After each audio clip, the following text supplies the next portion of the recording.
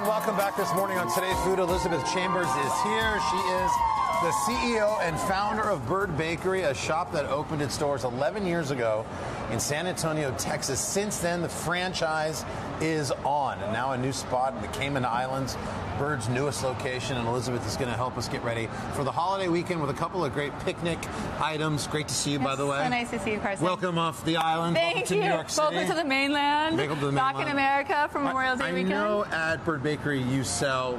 Are we going to start with it? I know that the chicken salad is a family Chicken recipe. salad's insane. Yes, it's my mom's recipe. It is We're gonna delicious. do that We're going to do later. that. Okay. We're going to start with cobbler. So also my mom's recipe. We're just keeping it all in the family as we do at Bird Bakery. This is the easiest cobbler recipe you will ever make in your life. I know your wife is an amazing cook. You dabble. I do okay, yeah. When you're not drinking beer on, Right. on make the 9 a.m. on a cocktails. Friday. Yes, that is right. So this recipe I love. It's simply 6 ingredients. You're going to take your sugar, you have melted butter, self-rising flour, which is your leavening agent, and you have your milk. If you are gluten-free, you can also do gluten-free flour. Okay, well, for those who are, Carson, let's think about others here. I know. Thank you. That was a personal Not question. a personal attack. No. What is between a cobbler and a pie? So that's a really good question. A cobbler does not have a crust. It can, but this one does not. And what I love, my mom kind of makes it in the simplest way that really reduces waste and mess, and she puts her Pyrex 9x13 pan in the oven with the melted butter, which we have here. She lets the butter melt, maybe 2 minutes, 3 minutes, and then she puts all of the ingredients in that pan. It's easier. It's like a one-pot it's like a dump cake, which I don't love that. I don't really love that. No, but I get it. You dump it all in, you cook it, and that's that. Yeah, so if you want to cut down on dishes, you can do that, or you can get your little mixer. Okay. You can do a standing mixer. Are you going to help me, or are you just going to observe? Yes, absolutely. Get in there. You just did it. Make yourself useful, Carson. You're the CEO.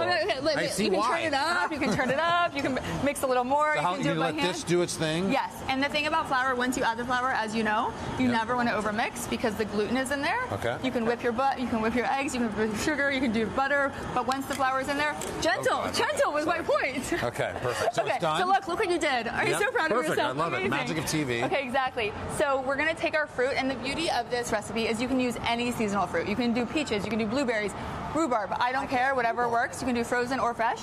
And you're going to normally toss this in cinnamon sugar.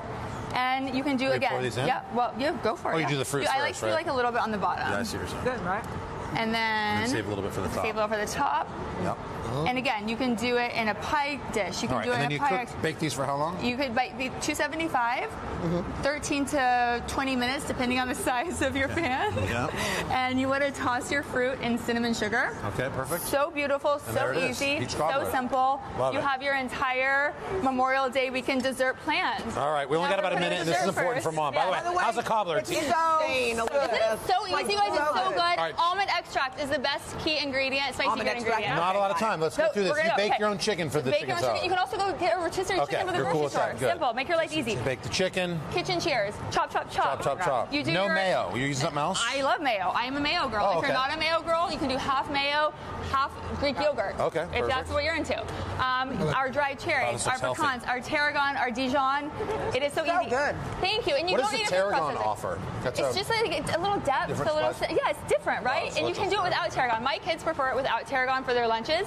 And the beauty of it is you can have sandwiches, a charcuterie board, salad, pure protein, delicious and amazing and perfect for your Memorial Day. Picnic. You guys enjoy. Elizabeth rocked it. The recipes and more today.com/food. We're back with our third and fourth hours in a minute. But first, this is Today on NBC. Quick check your local news now and weather. Thank you, Elizabeth Chambers. Eat up, everybody. So good, right? So